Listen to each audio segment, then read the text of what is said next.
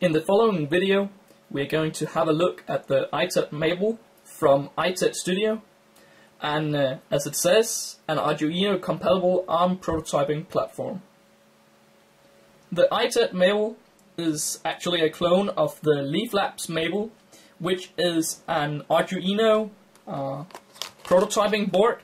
It has the same form factor as an Arduino, but instead of containing an AVR chip and 8-bit microprocessor, this contains an STM32, which is a Cortex-M3 ARM processor. This processor is running 72 MHz and contains a lot more flash and SRAM than the Arduino. And the great thing about the board is that it can be programmed using the same IDE as you use for the Arduino.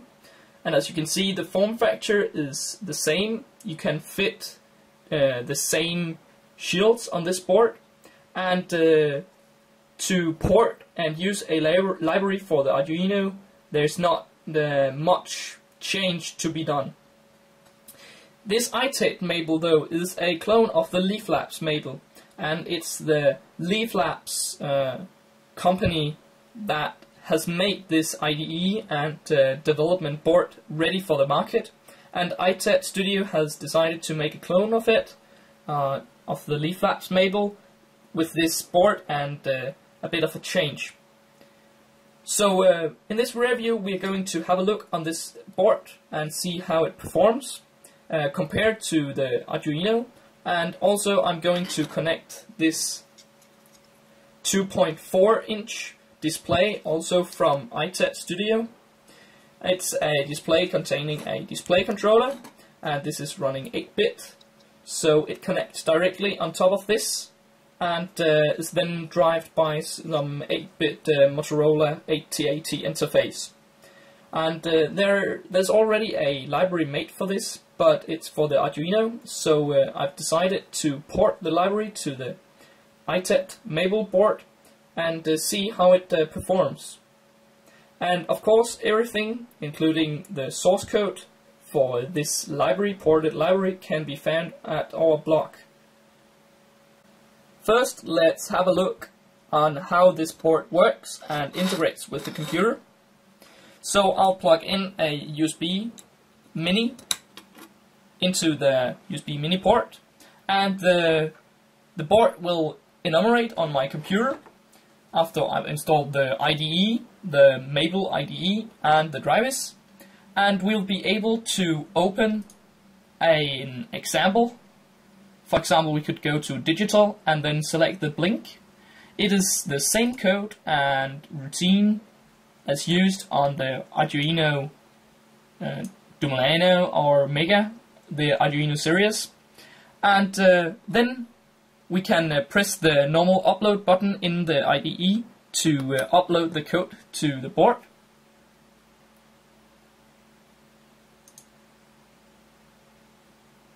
And then it will compile using the free GNU GCC compiler, and it will program the board. And on the board, we'll notice that the LED starts blinking.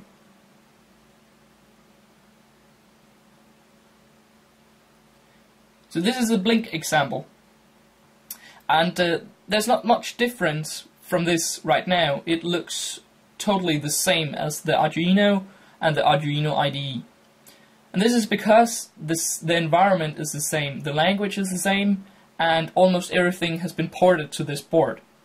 But the great change is the more processing power you got with this ARM processor. You got a lot more speed and a lot more analog inputs and PWM outputs, which you of course on the computer can find in sensors, analog, and use them from there. On the ITeadMaple or the Maple homepage, you can find more specific information on which ports can be used as what. So what I mean is, here you'll see a lot of pins, and over here too, but you'll notice that these pins doesn't actually say analog, and that's because these are exactly dedicated for analog purpose. They can be anything almost. Also, the great thing about this chip is it contains not only one, but if I remember correctly, it contains two serial RS-232, for example, ports.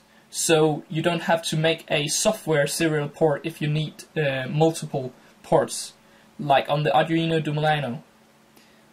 And then you also got an expansion port over here, which gives you some extra IOs. Another great thing about this board, and especially the chip which is on this board, is the USB connection. Because this chip has a USB peripheral, which is the USB peripheral connected here, you can make your own USB applications. Currently, the board and the chip is programmed with a bootloader, which is an USB bootloader. So when you upload code to it, you do it by USB access. You could also make your own applications with the use of a USB port without any change. Or actually, currently the bootloader itself is making the USB port as a virtual serial port, so you have to change and remove that function. But remember, the chip has the USB functionality, so you're able to make USB applications.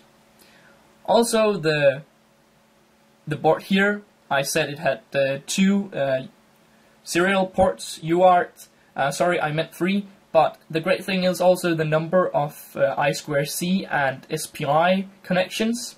It's got 2 of those, which makes it even more useful for embedded applications, as you don't have to use the same port for everything, making it slow. But one minor thing is that this board runs on 3.3 volt. 3.3 volt is very used, very broad in embedded applications, though as the Arduino is running 5 volts, some shields may not function properly with this board. You would also have to take care of these 5 volt, as yeah, the chip is 5 volt compliant, but it only sends out 3.3 volt at high signals, though most TTL devices and CMOS devices is able to read 3.3 volt as a high, but please take it in mind if you are going to connect this board to something which is 5 volt compliant, or 5 volt is using 5 volt. So let's have a look at what happens when we plug in the display module. So I'm going to plug this into the board. We will see it lights up. So let me reset the board and we should see something. And there it was.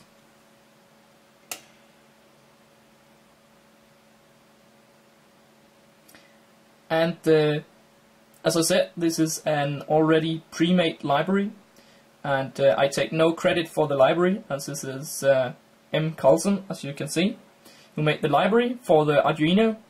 I only did the porting thing, which includes changing some of the library specific functions, which uses some AVR specific functions, and also changing the port specific calls to the port registers on the AVR chip.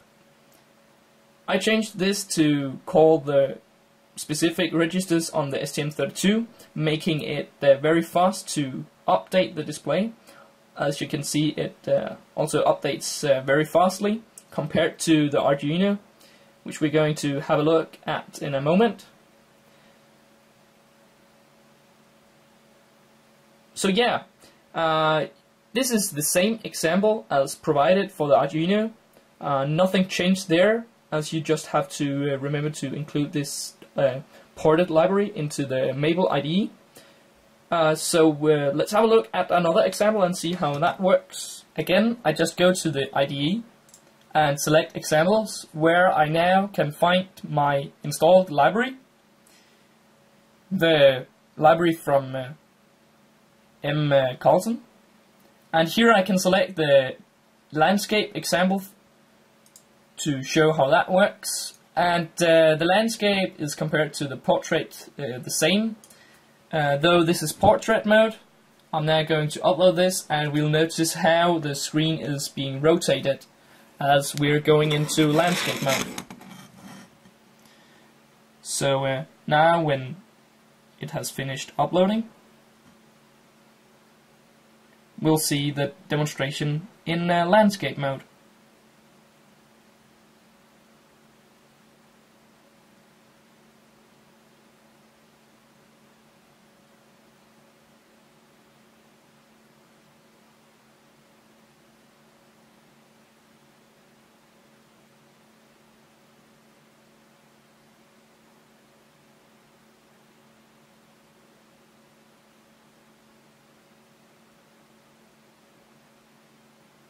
So yeah, that's another example and demonstration of this display.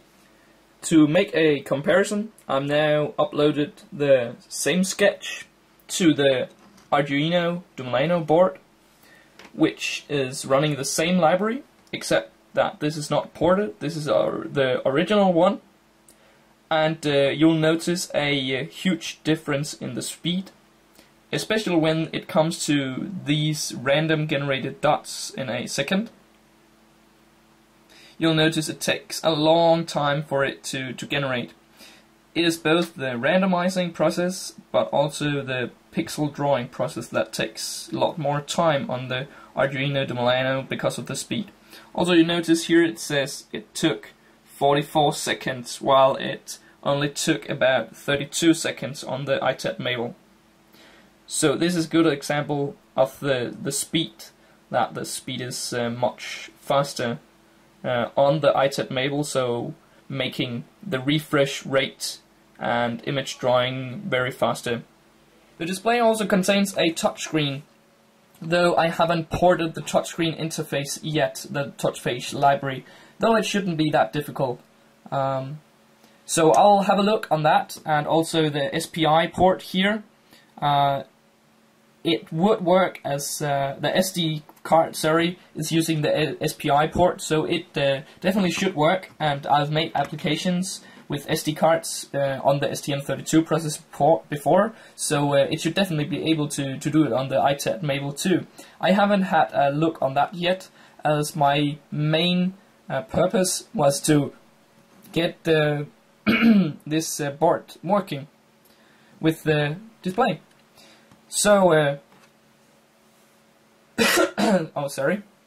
So I hope you can use this display together with the ITeadMaple and Arduino even, and I hope you will find the library useful.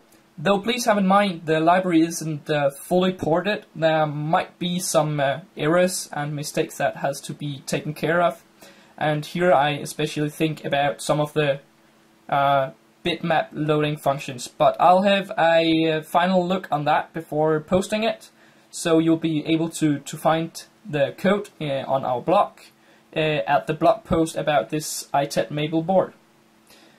So I hope you enjoyed watching this demonstration, and I hope you got some interesting information about this, let me get this off, about this ITead board and the Maple board especially, and I hope you're going to buy such kind of board or some kind of other ARM board, because ARM processors are the way to go. ARM processors is the embedded processor. You'll find them in almost every embedded applications. It's also the processor to be found in your mobile phone, if you have a new one. I use the STM32 series a lot in all of my embedded applications, which you probably saw some of my YouTube videos. And if you got any interest in this particular chip and series, please do not hesitate contacting me. I'll of course answer your questions. So I hope you enjoyed this video, and thank you very much for watching.